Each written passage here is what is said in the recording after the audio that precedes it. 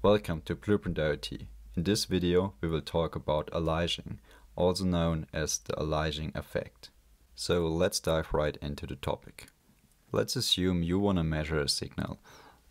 So let's take a look on this signal, which is a nice sine wave, very regular, very smooth, everything is perfectly fine, just a perfect signal. To give you a bit of a perspective, let's say this distance, one segment of our x-axis, is 0.1 seconds. And since we want to measure this signal, of course we have to answer the question, how often are we going to measure? In case we have a super slow signal, of course we could use a multimeter and measure manually several times, or in case we have a fast signal like this one with a high frequency, we would use a scope, but also the scope has a certain rate how often it measures. And the focal point is, how often do we have to measure to replicate this signal in our measurement as good as possible? So let's assume we are going to measure here at the beginning and we're going to measure here after 0.15 seconds.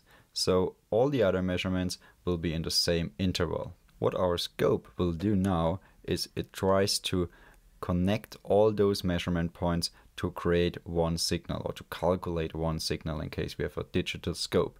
So our signal would look something like this. And while it's already quite obvious that this is not the red signal, the original signal, our green measurement is totally different, it's still kind of similar. Of course, our amplitude is not higher than the amplitude of our original signal, even though it could be a lower amplitude in case we shift this whole measurement points by a bit forwards or backwards. Anyway, the question is, how false is our measurement? So let's check for the calculation quickly.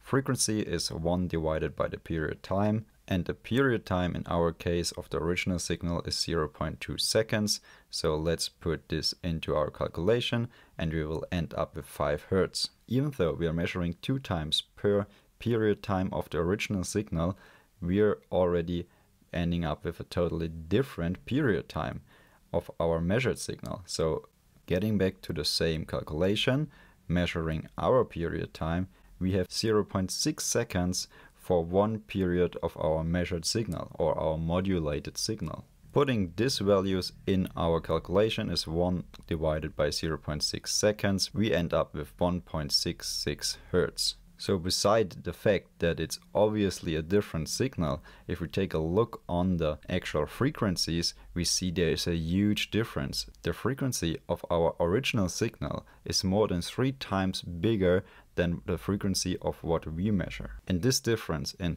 measured frequency versus original frequency, or the capability to measure the signal at all and modulate a signal that's at least close to what the original signal looks like, this difference, this deviation is called aliasing effect. So that's basically all you need to know about aliasing effect itself.